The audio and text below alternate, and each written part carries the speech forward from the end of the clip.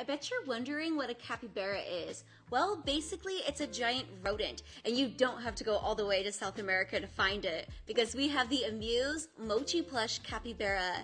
It's got a really nice brown color wrapping all the way around the entire plush. It even goes on the chest right here and all the way throughout the back. The front right here has a really cute nose, and the eyes are extremely unique. And I think that it gives you any kind of emotion that you might be thinking of.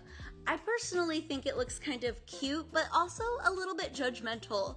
The ears on here have super soft material. There's no plush on the inside of the ears, but it is made out of the super soft fur that covers the entire plush. And if you've never tried a mochi before, this one would be a great one.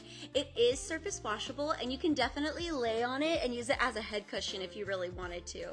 The feet right here are a darker brown color compared to the rest of the body, same as the snout right here. The eyes as well as the nose are embroidered on with black embroidery, making the entire plush super soft and great for cuddling. And if you're curious about more product reviews like these, join us on JV Live, where we can answer your questions in real time.